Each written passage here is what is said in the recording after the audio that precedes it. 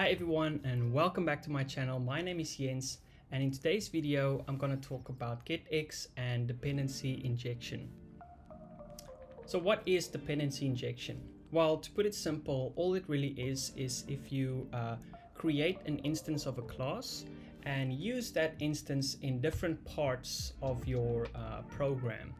This is a really useful tool to use when you want to keep your app sizes pretty small, and so to make sure that you don't unnecessarily use too much of your resources. This is also one reason I think many people who are starting with programming usually find a lot of performance issues down the line as their project scales up because they might be creating so many instances of different classes, different variables, which is not really necessary in most of the cases.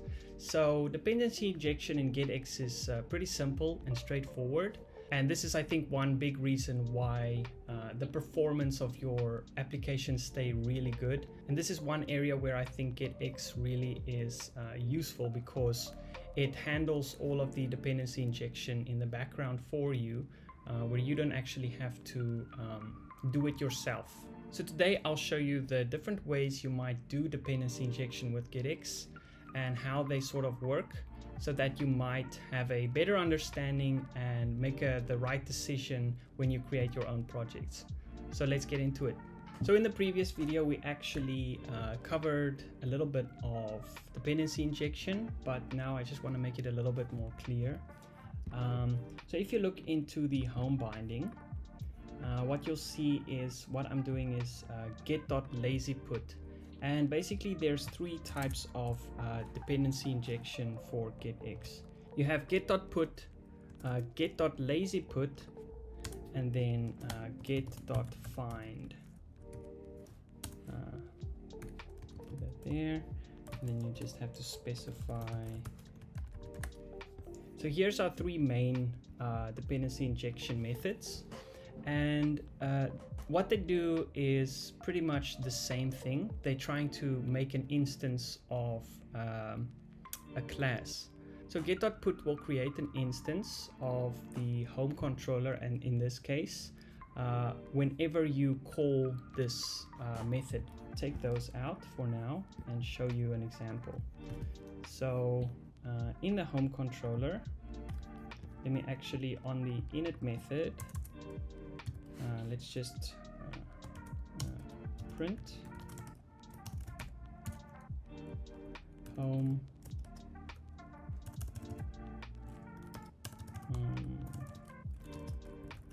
controller has been created. Okay, so in this case, we will know if the home controller, the instance has been created or not. So let me just show you the console down here, a bit more clear. And so once I refresh the page, so now we can see an instance has been created from down here. Now if I actually take this one out and replace that with get.lazyput, let's refresh. So now you can see we've actually called this method, but the instance of the controller hasn't been created yet. The only time it will be created is if you actually use it. And in this case, it's the plus arrow down here. So when I press the plus arrow, that's actually when it's been created.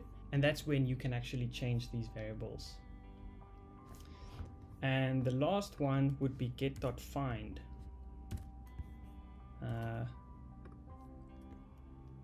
Now get.find actually has a lot of issues because in this case I would not actually use get.find, because what it does, it looks for an instance that already has been created. So if you're maybe in another page or another widget and you want to use this controller, rather than creating a new instance of the controller, use get.find, which actually just points to the controller that's already been created. So let me refresh here, and let me actually just use get.put. Okay. So another thing about get.put is whenever you navigate out of this page, if this page is not in the stack anymore, the instance of the controller would be removed.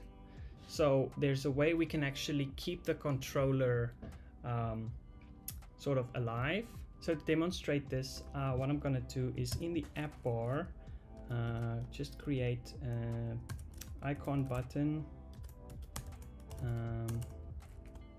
Let's see here, and show you how we would actually navigate. So what I would do is to get dot to named, and you specify by saying routes dot login. Okay, so now I'm actually going to navigate to the login page, and the icon would be an icon arrow. Let's see if that works. Okay, there we go. There we have an icon. So now we can see that we've actually navigated to the login view, but now I actually want to, I just have to set it correctly in the app pages down here. I think it's still saying container. So login view, there we go. So in this case, I have a home page and a login page, and both of them have the same bindings.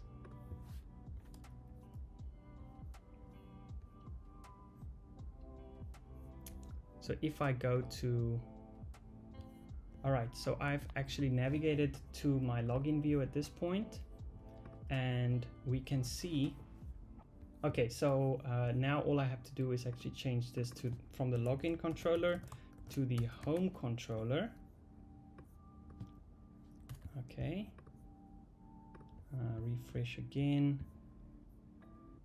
So navigate to the home controller, and let's also just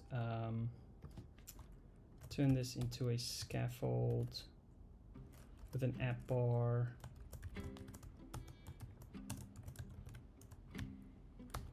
Just change the color maybe.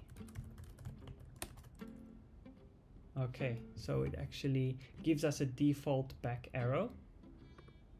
All right, so as you can see here, we can actually navigate to and from. Maybe I'll also just put a title there and just say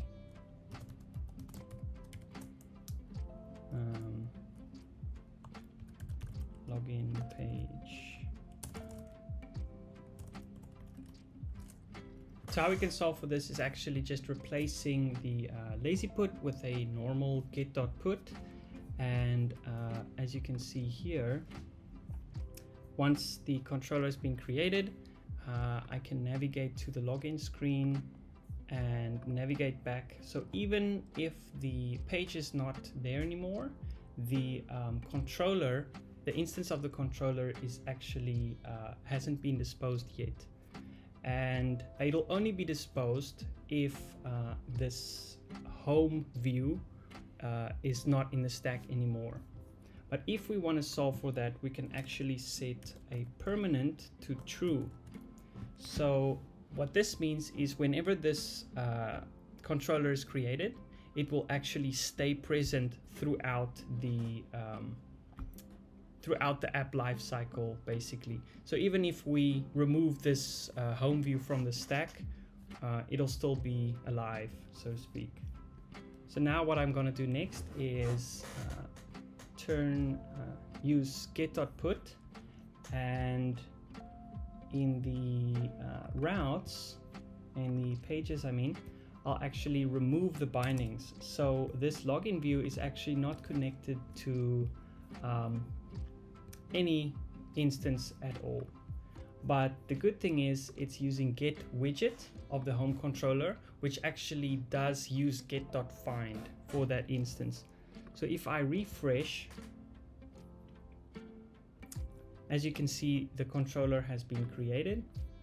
I can actually navigate to the login page, and because it's a get widget, I can actually still use this controller and navigate back and also use it in the same instance.